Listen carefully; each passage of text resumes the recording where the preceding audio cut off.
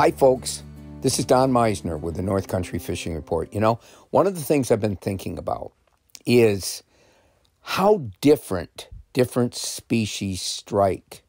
And I think this is really an important part of us being a better fisherman is understanding that. I know a lot of times I'll be going out with my buddy and we'll catch different fish, and I'll say, as soon as I set the hook, okay, this is what I've just got. And I say that because each species strikes differently.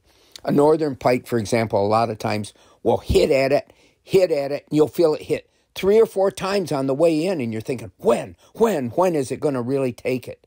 Well, there's a reason for that, because northern pike and lake trout typically try to kill their prey first, then they return and eat it. And that's why in the past, when we weren't thinking so much about catch and release, people would take these hook type of arrangements where it's impossible not to hook the fish and put on dead minnows and throw out and let it sit on the bottom. And either the lake trout or the northern pike would come and get it. Okay, so that's typical of the way they strike. And that's why a lot of times you won't hook them on the first strike that you feel, because they're hitting it differently.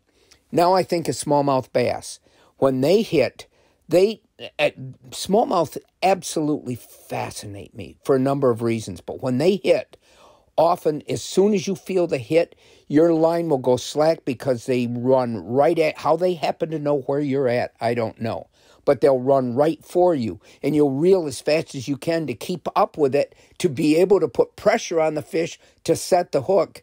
And I would say 75% of the time when this happens to me, when it gets close to me, the hook just comes out. And I know immediately with that type of strike, I think, I'm not going to hook this fish, no matter what. But that's the nature of how they strike. Largemouth bass are different.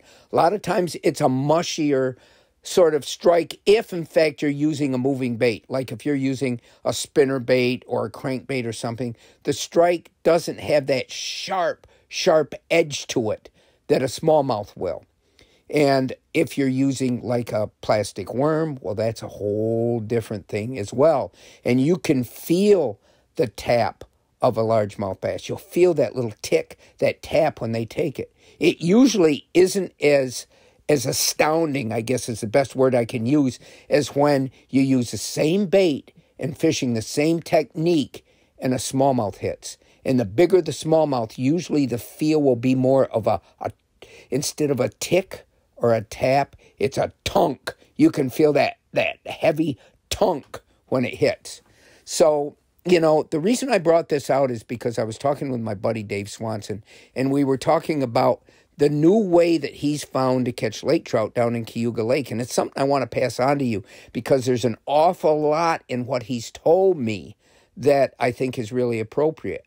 But one of the things he said is he recently went out with a famous guide down that way that just spends his whole life fishing for lake trout. And the guide told him about how the lake trout will kill their bait first and return to it. And that's why a lot of times Dave says, I'll feel a strike, and it's a strong strike, and he says, I won't get a hook set. I won't get, well, that's the reason. So it's fun to know that each one of the fish that we go for, not only do they fight differently, but they strike differently. Until next time, folks, this is Don Meisner with the North Country Fishing Report.